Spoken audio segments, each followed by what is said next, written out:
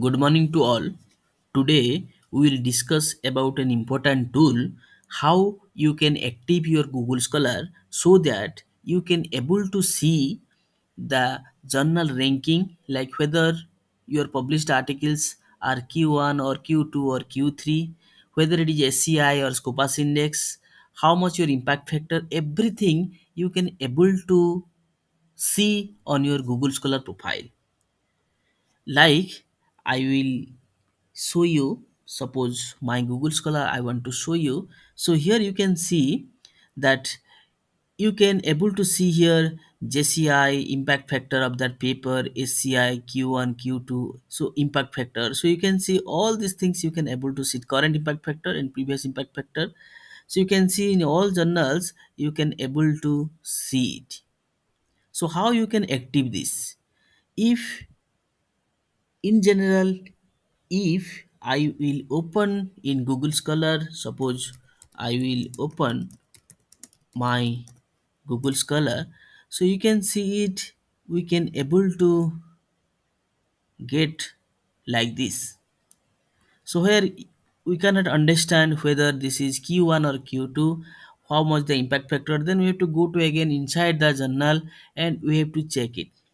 So if we can active these, then we can able to easily identify the journals are Q1 or Q2, what is the impact factor, current impact factor, based on the current impact factor, how much is the impact factor, because impact factor always changes. So today we will know that how we can active our Google Scholar so that it will be helpful to make your biodata, or when you are applying somewhere, so that time we have to put the impact factor whether it follows Q1 or Q2 or Q3, so all these things, so very easily you can able to know it and you can incorporate in your biodata, or if you apply somewhere it will be also helpful.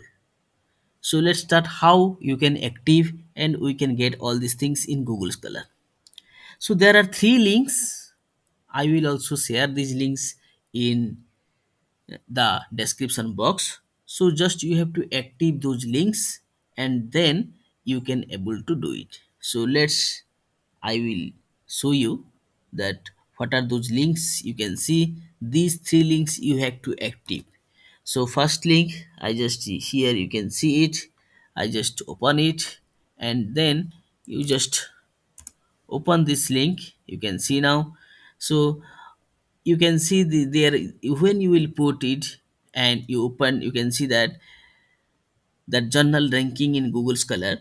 So now here, since this is active in my profile, so here it is showing remove from Chrome, but in your case add to Chrome extension will come, so you just click it and just give okay.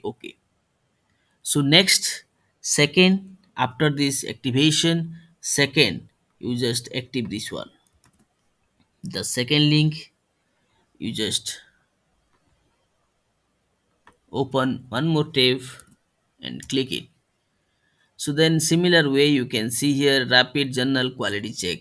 So similarly here you will get add to Chrome, so you just click this one, then you just activate. So okay will come, then you just click okay and accept this.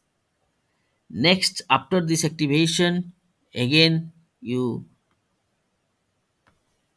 just active another one more link. So you just active then this link, this is paper guard. So here also when it will come, here you just make it that add to Chrome.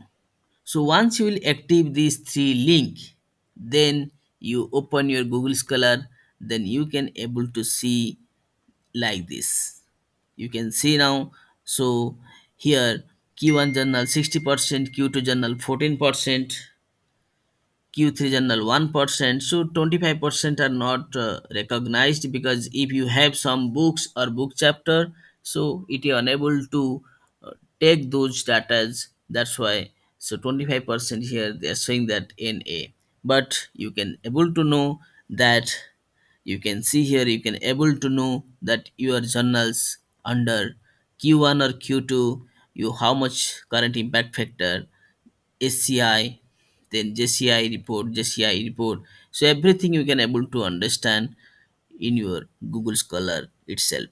So try to active your Google Scholar and enjoy.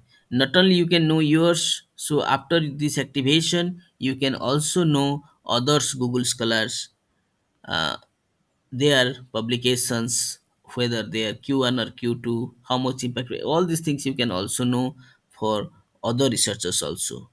So hope this video will be helpful to all of you, and try it to active your Google Scholar. So thank you very much. Thank you for watching.